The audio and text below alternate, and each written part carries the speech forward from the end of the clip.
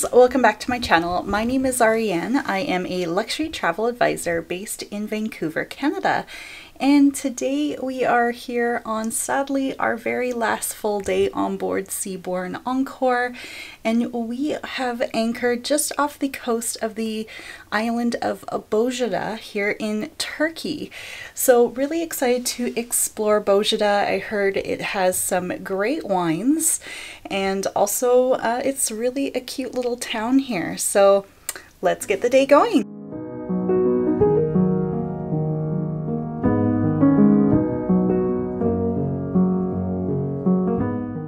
After enjoying a breakfast on the veranda, it was time to head into Bozcaada by water tender.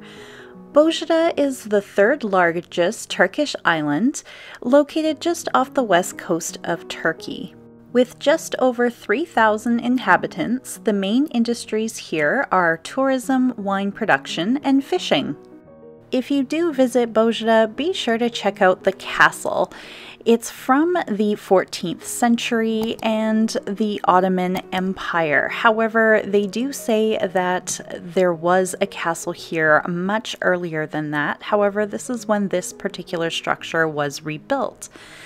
Also, to note that there is a small fee to enter the castle area, and they only accept lira. So be sure that if you are going to come to Bozcaada, to have a little bit of lira cash on you. They don't accept euros or credit cards.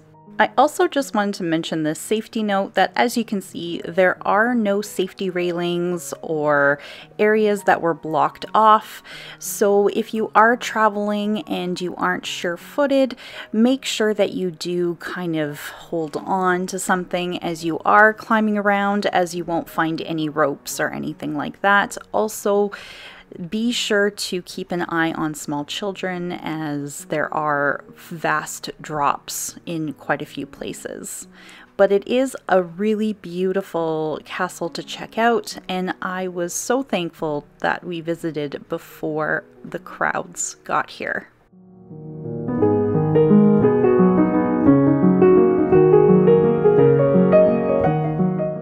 After our castle visit, we walked through the main part of town where we found a locals market happening.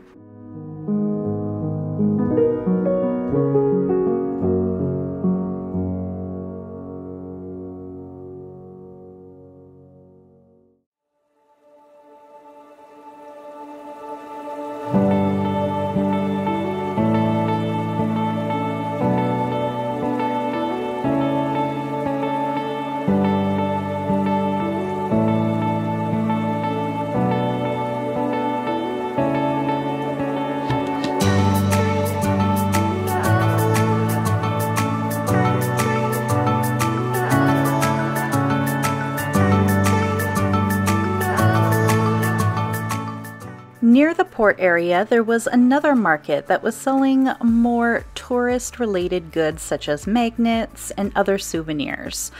Also, when we arrived into Bozcaada, we did receive a card that we needed to hold on to and then also give back once we were heading back to the ship.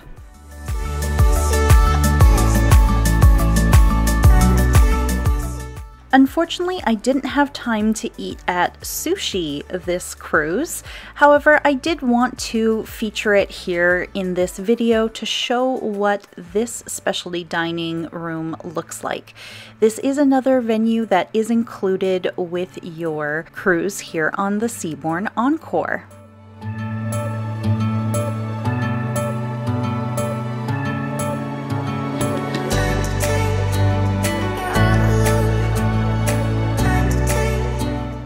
It was time for one last afternoon tea in the observation bar.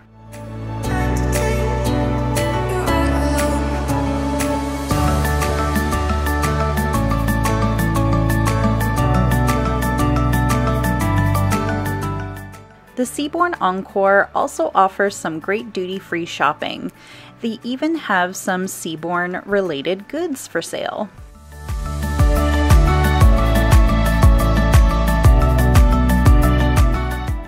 On our final evening, we had an Epicurean event at the pool deck. I had such an amazing week with Seabourn and really suggest them as a cruise line. The inclusions, the drinks, the food, everything we had was absolutely spectacular, and the crew was so friendly and helpful. I really suggest Seabourn Cruises if you are looking for a great experience and cruise line. If you are interested in learning more about Seabourn, please reach out to me and my team. We would love to work with you if you don't already have a travel advisor. You can contact us using the link found in the description box down below, or you can visit my website at wanderlustjourney.ca.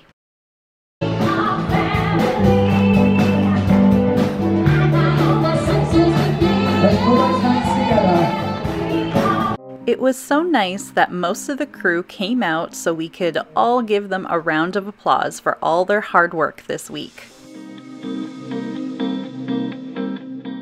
For our final meal, as we were sailing through the Dardanelles Strait towards Istanbul, we ate al fresco out at the Colonnade.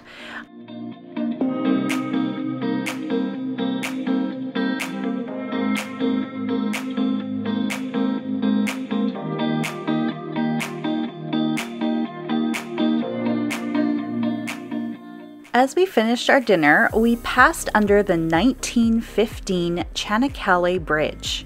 This bridge is the longest suspension bridge in the world, with the main span of 2.023 kilometers or 1.257 miles long. Currently, this bridge is also the second tallest bridge in the world.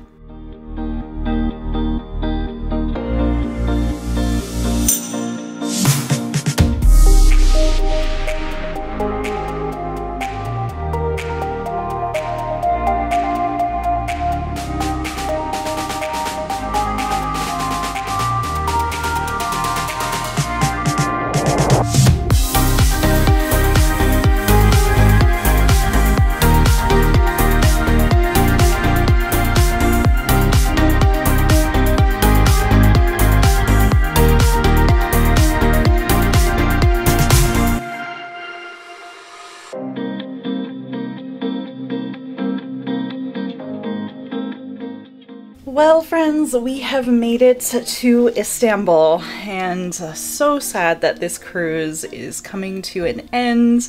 We were drinking our coffee and mimosas this morning with the beautiful view of Istanbul in the background, and yeah, it was just such a lovely week here on the Seabourn Encore. We are now going to unfortunately check out of the room.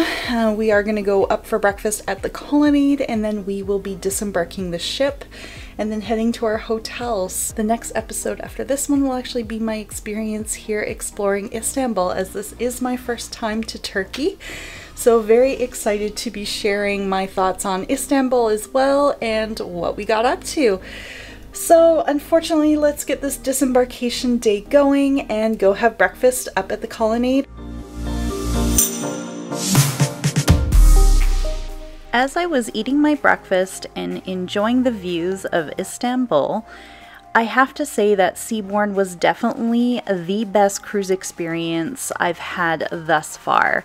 I really suggest Seabourn Cruises if you are looking for an ultra-luxury cruise experience. After we had our waffles, we unfortunately left the ship. If you did enjoy this video, please give it a thumbs up. Also, be sure to hit that subscribe button down below. And as always, thank you so much for watching.